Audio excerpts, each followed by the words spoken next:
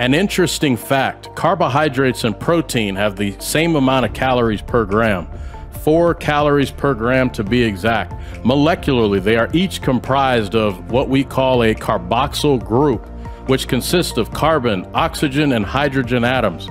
Protein differs slightly in that it has a nitrogen atom attached. When the body breaks down food, it utilizes more energy to take apart protein molecules than it does carbohydrate molecules because of the addition of the nitrogen atom. Now, once the body breaks down protein, it now has the ingredients it needs to make carbs, which get further broken down into glucose. And it can also repurpose the broken down atoms to serve other functions throughout the body. Which brings me to today's topic, Amazon. Right now, I'm going to reveal 4 interesting things about America's favorite online shopping destination that you probably know nothing about.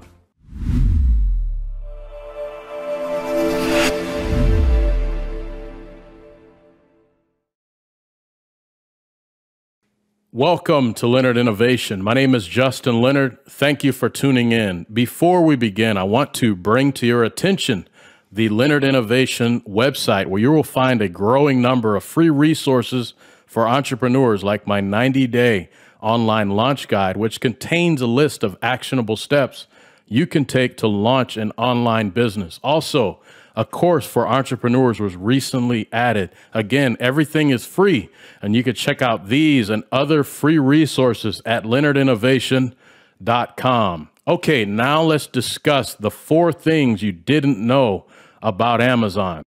Number 1, Amazon is in the lending business. Their exact involvement in lending is unclear, but they are probably more of an affiliate where the loans are being underwritten by a bank and Amazon is getting a cut for referrals. If you think about it, Amazon generates most of their revenue via an affiliate revenue model, meaning most of their money is made by, in this case, indirectly promoting a bunch of smaller sellers, and in turn, they get a percentage of each sale. By the way, the percentage Amazon takes can range anywhere from 8 to 45%, depending on the category in which you are selling. So it would make sense that they would engage in other affiliate-like relationships, in this case with the banks, to generate income. If you're wondering, the loans are based solely on your Amazon earnings because as a company highly invested in data, they can see how well you are doing. So the loan amount presented is usually going to be easier to obtain, maybe even guaranteed, because they probably wouldn't offer an amount you are incapable of paying back. Also, if you accept the loan, the payback amount comes right out of your account each month. Could they maybe one day act as a direct lender and begin competing with the banks? When it comes to Amazon, never say never. Number 2, Amazon is involved in the commercial liability insurance business. For sellers generating approximately $10,000 a month, Amazon requires them to carry commercial liability insurance. The coverage threshold amount is $1 million. For sellers who don't already have a commercial liability insurance policy in place, Amazon works with a broker to facilitate coverage via several companies. So they don't act as an underwriter for the policies, but we can assume that they are not recommending these insurance companies for free. It should be noted, however, you do not have to go through Amazon's recommended insurance providers, but you must upload proof of coverage in order to maintain the ability to sell on the platform. Number 3, Amazon Prime deliveries may not come from Amazon.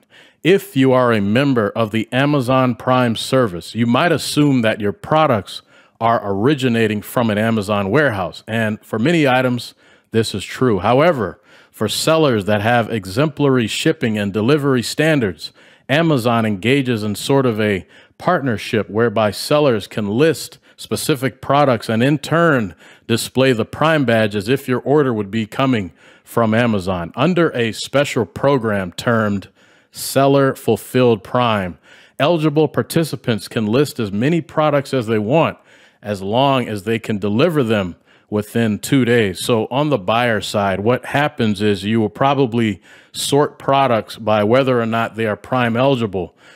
You then place the order. When you receive the order, it won't be in an Amazon box and it won't have any reference to Prime on the outside of the box, like that black sticker. That's because the order came directly from the seller. What Seller Fulfilled Prime tells me is that Amazon doesn't have the capacity to warehouse everything. They need a lot of help delivering and maintaining the Prime service levels. So this program and working with top-rated sellers is one way they're able to expand the service. Now, one interesting thing to note is because, as we talked about, Amazon is also a data service. They now have the ability to show only the sellers who offer what you are searching for that operate in close proximity to you. So even if the Prime badge doesn't appear on a product listing and you are searching for pool noodles and you live in Texas, for example, the pool noodle listing recommended to you will probably be from a seller that is no further than a state away.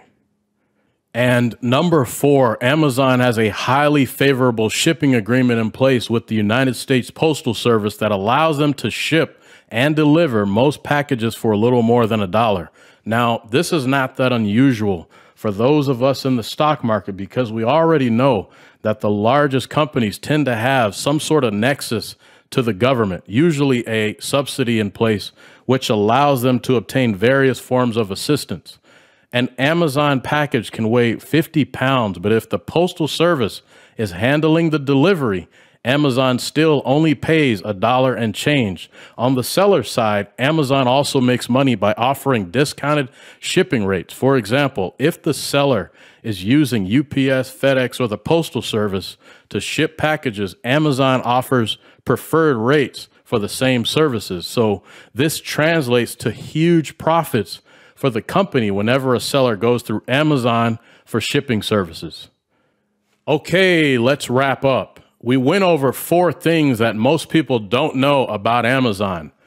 1, they are in the lending business and they make obtaining funding much easier than working with a traditional bank. 2, they are involved in the commercial liability insurance business. So again, we see that classic referral or affiliate revenue model where you don't have to actually be directly involved in the business, but instead acting as a facilitator to generate income. 3, Amazon Prime deliveries may not come directly from Amazon. They simply don't have enough infrastructure to warehouse everything. So what they do is partner with eligible sellers to help ship those packages using the Prime service. And 4, Amazon's partnership with the United States Postal Service allows them to ship most packages for a little more than $1. Don't forget, LeonardInnovation.com is the place for free entrepreneur resources like the 90-day online launch guide, free courses, and more. If you found this information helpful, please share it with a friend. Thanks again for tuning in.